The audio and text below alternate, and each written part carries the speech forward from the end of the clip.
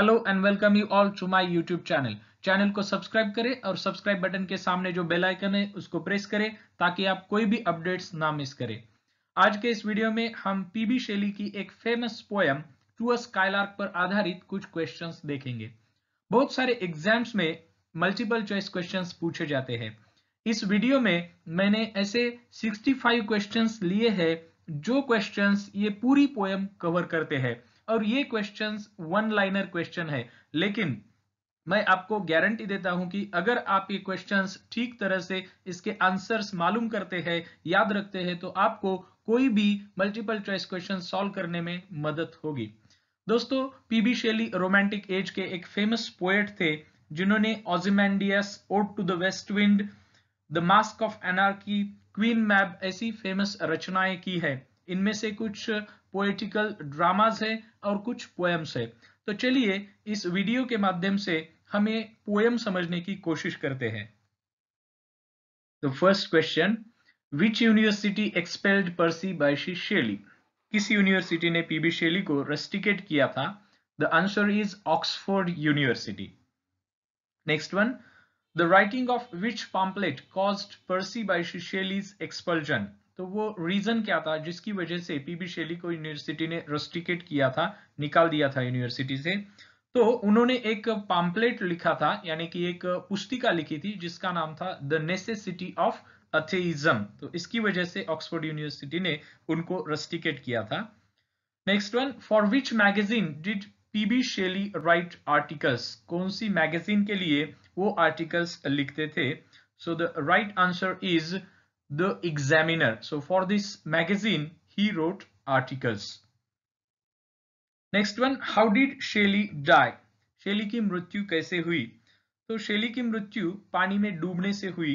तो वो उनकी पर्सनल बोट से जर्नी कर रहे थे और वो बोट पानी में डूब गई, इसलिए उनकी मृत्यु हुई। Next one, who was शेलीज wife? शेली की वाइफ का नाम क्या था? वो एक फेमस नॉवेलिस्ट थी, उनका नाम था मेरी शेली। Next one, शेलीज wife is best known for which work? तो इनकी जो वाइफ थी, इनकी बीवी, तो ये भी एक फेमस नॉवेलिस्ट थी और ये फेमस है एक नॉवेल के लिए जिसका नाम है फ्रैंकेनस्टाइन। फ्रैंकेनस्टाइन एक first of the science fiction ऐसे माना जाता है, इसको हॉरर नॉवेल ऐसा भी कहते हैं। Next one, to a skylark was published in? कौन से ईयर में ये पोएम पब्लिश हुई? So this poem was published in 1820। 1820 में ये पोएम पब्लिश हुई। Next one, in which book the poem to a skylark was published? इनकी ये पोएम कौन से किताब में पब्लिश हुई थी? So this poem was published in his lyrical drama. उनका एक लिरिकल ड्रामा था जिसका नाम था प्रोमिथियस अनबाउंड, इसमें ये पोएम पब्लिश हुई थी। Next one, Shelley road with what artistic drive? सो उनकी क्या अंत प्रेरणा थी? So it was impulse. Next one, how many stanzas are there in a poem? इस पोएम में कितने स्टैंजाज है? There are 21 stanzas in this poem. Next one, how many lines are there in each stanza? हर एक stanza में कितनी lines है? There are 5 lines in each stanza. Next one, to whom the speaker addresses in the poem? Speaker किसको address कर रहे हैं? The speaker addresses to a skylark in the poem. Next one, whom does the speaker call blithe spirit? Speaker किसको blithe spirit बोलते हैं? So the speaker calls the skylark a blithe spirit. The skylark is a blithe spirit. Next one, what is a skylark? Skylark क्या है? Skylark is a bird. Skylark is a bird. Next one, how long can a skylark roughly live? Approximately skylark की life कितनी है? So approximately skylark lives for 9 years. Next one, what is the length of a skylark? So the length of a skylark is 18 centimeter. Next one, to a skylark is a rich in? So इस poem में poet ने सबसे ज्यादा प्रयोग किसका किया है? तो the poem is rich in images. Different types of images are used by the poet. Next one, what is it about the Skylark that catches the speaker's attention? तो ये पोएट क्यों इन्होंने ये पोएम कंपोज की है, किसकी वजह से, स्काइलार्क का कौन सा feature? So it was his beautiful song, it's beautiful song of the स्काइलार्क. Next one, what is the meaning of the word ब्लाइथ्स in the poem? तो ये स्पीकर इस पोएम में स्काइलार्क को ब्लाइथ स्पिरिट कहते हैं. तो ब्लाइथ का मीनिंग क्या है? सो ब्लाइथ मीन्स हैप्पी और care free, happy and care free. Next one, what does the word unpremeditated mean in stanza 1? Stanza 1 में एक word आता है unpremeditated, इसका meaning क्या है? So it means not planned out in advance, not planned out in advance. Next one, what melts around the skylark in stanza 4? What melts around the skylark in stanza 4? So the pale purple even, so even is the short form for evening. The pale purple evening melts around the skylark in stanza 4. Next one, what does silver sphere refer to in the context of the poem? तो इस poem में silver sphere का reference क्या है? So silver sphere refers to the planet Venus. जब ये silver sphere कहते हैं तो planet Venus की बात कर रहे हैं. Next one, as the skylark flies higher and higher, the speaker loses sight of it, but is still able to hear it. Okay, so the right answer is shrill delight. So shrill delight refers to the song of the skylark. Next one, the earth and air ring filled with, the earth and air ring with the skylark's voice. So पूरे पृथ्वी पर और हवा में क्या है? स्काइलार्क का आवाज है, स्काइलार्क का गाना है. Actually it refers to the speaker's mind, that speaker's mind is filled with the song of the skylark. Next one, who is hidden away in a tower in this poem? So a maiden is hidden away in a tower in this poem. Next one, highborn maiden means, so what is the meaning of this phrase highborn maiden? So it means princess. Next one, secret hour means, so what is the meaning of this phrase secret hour? Secret hour means privately. Next one, where does the speaker imagine the glowworm is living? ये glowworm कहाँ रहता है ऐसे speaker imagine करते हैं. So he imagines that this glowworm lives in a dale of dew. Dale means valley. Next one, what is another name for a glowworm? Glowworm के लिए दूसरा नाम क्या है? So the answer is firefly. Firefly is another name for a glowworm. Next one, what is the meaning of unbeholden in stanza 10? Unbeholden का meaning क्या है जो word stanza 10 में आता है? It means unseen, यानी कि किसी ने नहीं देखा. Next one, the speaker compares the skylark to. लगभग 4 स्टैंजाज में ये जो स्पीकर है स्काइलार्क को कंपेयर करते हैं, स्काइलार्क की तुलना करते हैं. किससे करते हैं? He compares the skylark to a poet, a maiden in a palace, a golden glowworm and a rose. Next one, what is the sprite mentioned in line 61? line 61 में ये वर्ड आता है sprite. ये पहली लाइन में भी आता है जब स्पीकर स्काइलार्क को कहते हैं कि तुम एक ब्लाइथ स्पिरिट हो. लेकिन 61 लाइन में इसका मीनिंग कुछ थोड़ा अलग है. So it means a magical creature, कि तुम एक मैजिकल क्रिएचर हो. Next one, fill in the missing word in this line from the poem. Chorus dash. Chorus hymeneal. Hymeneal means here a wedding song. Next one, hymeneal is an allusion to. तो इसका allusion किससे है? Okay, so allusion is a passing reference to something. So hymeneal is referring to Hymen, a god of marriage in ancient Greece. Ancient Greece में जिसको god of marriage कहते थे वो था Hymen. तो इसी से related hymeneal. Next one, what are the 3 emotions that the speaker wants to get rid of in stanza 9? Stanza 9 में वो कहते हैं कि 3 emotions से हमें मुक्त होना चाहिए. कौन सी है वो 3 emotions? Hate, pride and fear. Hate, pride and fear. Next one, who is it who rents out her beams in stanza 6. So it is the moon who rents out her beams yani rays in stanza 6. Next one, what does those heavy winged thieves refer to in stanza 11? So in stanza 11 this phrase is there, those heavy winged thieves. तो इसका reference क्या है? So it refers to the wind. It refers to the wind. Next one, what season does the word vernal refer to? तो ये जो vernal word है तो इससे कौन सा season refer किया गया है? So it refers to the spring season. Next one, waking or asleep, thou of dash must dream. Waking or asleep, thou of dash must dream, thou of death must dream. Speaker किससे बात कर रहे हैं? Skylark से बात कर रहे हैं. Next one, in comparing us to the Skylark, Shelley argues that our most brilliant moments of expression come in what state? So, our most brilliant moments of expression come in our sad songs. Come in our sad songs. हमारी अच्छी poetry हमारे sad songs में होती है. Next one, what does the speaker appear to N V over the skylark? तो skylark को देखकर ये स्पीकर एनवी यानी कि जेलस फील कर रहे हैं, लेकिन वो कौन सी चीज है स्काईलार्क की जिसको देख के वो जेलस फील कर रहे हैं? तो वो है the freedom of the bird. वो स्काईलार्क बिल्कुल फ्री है.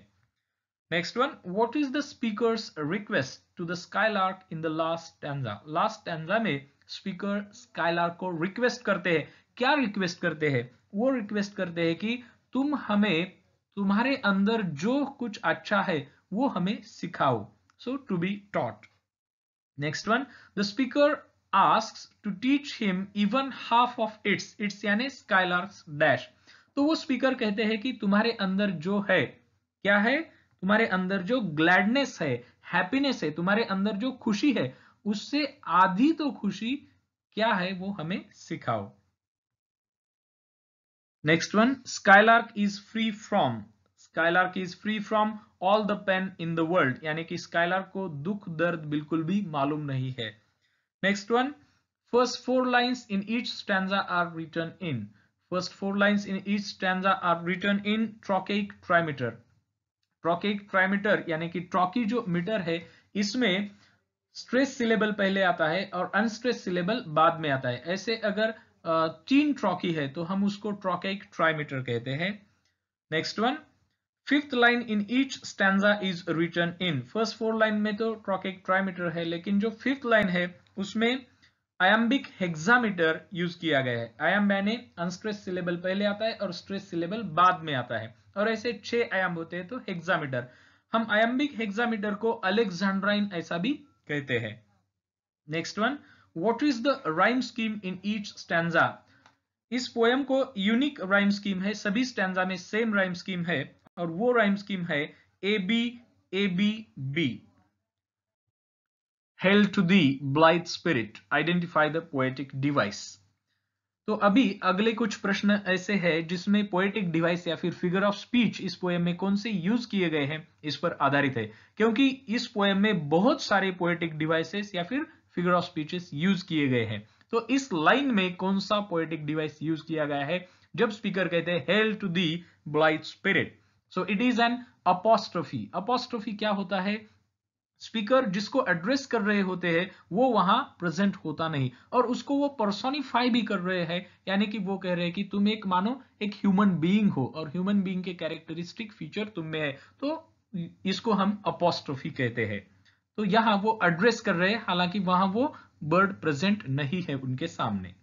Next one, Pour thy full heart in profuse strains of unpremeditated art, identify the figure of speech. तो ये जो लाइन है अगेन यहाँ ये बर्ड को पर्सोनिफाई कर रहे हैं, और जो ह्यूमन बीइंग्स की क्वालिटीज है जैसे कि म्यूजिक तैयार करना, गाना गाना, तो ये क्वालिटीज ये किसको दे रहे हैं? ये बर्ड को दे रहे हैं. तो हम इसको कहेंगे personification. Non living things are assumed to be living things and the characteristic features of living things are attributed to them. That is personification. Next one, like a cloud of fire, again what is figure of speech? सो यहाँ like word है और यहाँ comparison की है, तुलना की गई है कि वो जो स्काईलार्क बर्ड है वो कैसा है, बिल्कुल like a cloud of fire. तो इसको हम सिमिली कहते हैं, जहां कंपैरिजन है और उस कंपैरिजन के लाइक या फिर एज वर्ड यूज किया गया है। Next one, and singing still dose सोर and souring ever सिंगेस्ट, identify the figure of speech. तो इसमें फिगर ऑफ स्पीच है कायाज्मस। कायाज्मस क्या होता है? जिसमें कोई कंसेप्ट या फिर कोई ग्रामेटिकल स्ट्रक्चर या फिर कुछ वर्ड्स रिवर्स ऑर्डर में रिपीट किए गए होते हैं। तो यहां क्या रिपीट किया गया है? सिंगिंग स्टिल डोज सोर, ओके, सोर यानी कि फ्लाई, एंड सोरिंग एवर सिंगेस। सो सोर दैट इज फ्लाई रिपीट हुआ है और सिंग वो भी रिपीट हुआ है रिवर्सल ऑर्डर में, इसको कायाज्मस कहते हैं। Next one, of the सनकन sun, identify the poetic device. अभी इसमें जो पोएटिक डिवाइस है वो है एलिट्रेशन, क्योंकि स साउंड रिपीट हुआ है, संकन सन, स। Next one, the pale purple Avon, identify the poetic device. यहां प साउंड रिपीट हुआ है, प, so that is alliteration. Next one, like a star of heaven, identify the figure of speech. Again, this is comparison using the word like, so it is simile. Next one, as from thy presence showers a rain of melody, identify the figure of speech. अभी ये bird को कह रहे हैं कि तुम गाना गा रहे हो, लेकिन तुम्हारा जो गाना है वो कैसा है? अ रेन ऑफ मेलोडी। तो यहां वो कंपैरिजन कर रहे हैं, लेकिन like a rain of melody ऐसा नहीं कह रहे। तो ये डायरेक्ट कंपैरिजन है, इसको हम मेटाफर कहेंगे। तो ये जो बर्ड का गाना है इसको डायरेक्टली ये स्पीकर कह रहे हैं कि it is a rain of melody. So actually ये रेन बारिश तो होती नहीं, वैसे मेलोडी की बारिश तो होती नहीं, फिर भी ये कह रहे हैं। तो इसको इन्होंने जो मेटाफर दिया गया है इनके गाने को, तो वो मेटाफर है अ rain of melody. Next one, like a poet hidden, identify the figure of speech. यहां भी तुलना है और लाइक वर्ड है, तो हम इसको कहेंगे ये सिमिली है। Next one, like a high born maiden, identify the figure of speech. यहां भी कंपैरिजन है और लाइक वर्ड है, तो ये भी सिमिली हुई। तो ये जो स्पीकर है ये स्काईलार्क को कंपेयर कर रहे हैं। यहां किससे कंपेयर कर रहे हैं? हाई बॉर्न मेडन, यानी कि एक प्रिंसेस से कंपेयर कर रहे हैं। Next one, love laden soul in secret और, आइडेंटिफाई द पोएटिक डिवाइस। अभी लव लैडन, ल, the first sound is repeated, that is l, and again soul in secret hour, so s sound is repeated, so here it is alliteration. Next one, like a glowworm golden, identify the poetic device. अभी यहाँ skylark की comparison हो रही है, like word use हुआ है, और किससे कंपैरिजन हो रहा है? ग्लोवर्म गोल्डन से। ओके, तो ये हुई सिमिली, और यहाँ एक साउंड भी रिपीट हुआ है जो है ग, ग्लोवर्म गोल्डन, ग sound is repeated, so it is also example of alliteration. Next one, like a rose embowered, identify the figure of speech. Again यहां कंपैरिजन है, लाइक वर्ड है, तो ये हुई सिमिली।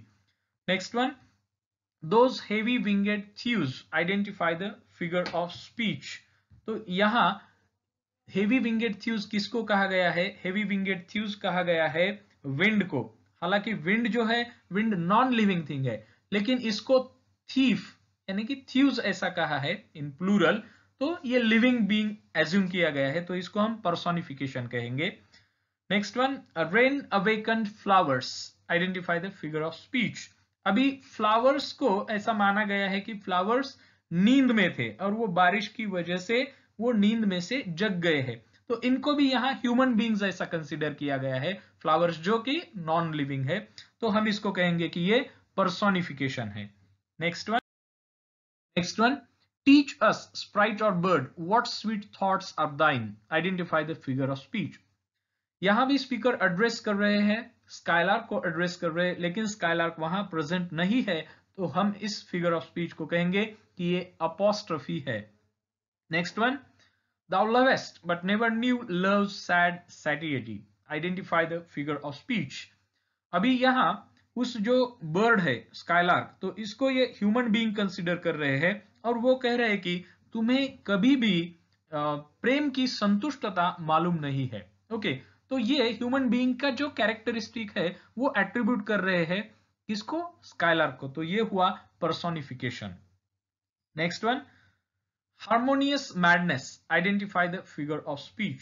तो हार्मोनियस मैडनेस होता है ऑक्सीमोरॉन। ऑक्सीमोरॉन क्या होता है? To contrasting ideas are brought together in order to have a dramatic effect, a meaningful dramatic effect, that is called oxymoron, contrasting ideas brought together. So friends, I hope कि आपको ये video अच्छा लगा होगा। अगर आपको ये वीडियो अच्छा लगा हो तो वीडियो लाइक कीजिए, अपने दोस्तों के साथ शेयर भी कीजिए, और अगर आप नए हैं मेरे YouTube चैनल पे तो चैनल को सब्सक्राइब करना मत भूलिए, और सब्सक्राइब बटन के सामने जो बेल आइकन है उसको प्रेस कीजिए ताकि आपको नए नए वीडियोस के नोटिफिकेशंस मिलते रहेंगे। अगर आपके कुछ कमेंट्स है, सजेशंस है, तो आप वीडियो के नीचे कमेंट्स बॉक्स में लिख सकते हैं। तो चलिए दोस्तों, मिलते हैं नेक्स्ट वीडियो में। Thank you.